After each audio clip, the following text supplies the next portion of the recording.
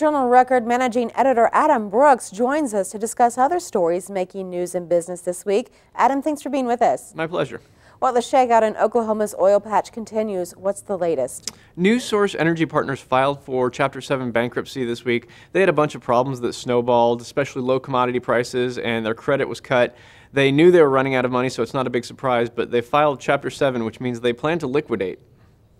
Over in Hugo, there's a new development in the case of water violations. Tell us about that. Right. The international company Severn Trent that ran their water plant was found to be in violation of a few state regulations.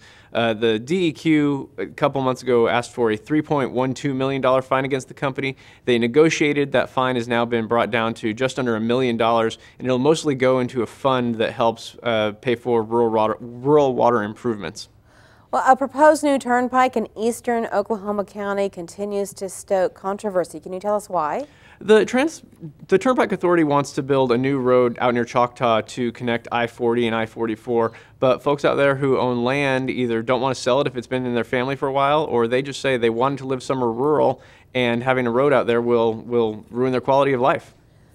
One group is warning of price increases if a proposed change in the state's liquor laws is approved. What can you tell us about that? Well, a lot of people are happy because the bill would allow cold beer sales in more places and get rid of low point beer, but it also changes the distribution system for liquor and wine. Right now, liquor and wine has to be sold to all 7 wholesalers in the state. This would give makers a chance to select 1, 2, whatever number they want, and some people say that will lessen competition and raise prices for restaurants and for consumers. And the leader of a nonprofit group is worried about a fundraising bill. Why? Well, there's a member of the legislature who wants to stop animal rights groups from fundraising in the state and spending it elsewhere. He says that the U.S. Humane Society did that after storms in May 2013. The Humane Society denies that. But the head of the Oklahoma Center for Nonprofits worries that if this bill passes, later it could be used to attack other specific groups and could put a chill on fundraising.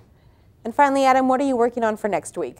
Well, we're going to take a look at what some of the executives from Chesapeake Energy who worked with Aubrey McClendon are up to now, a few years after he left the company and so soon after his death. All right, Adam Brooks with the Journal Record. Thank you for being with us. You're welcome.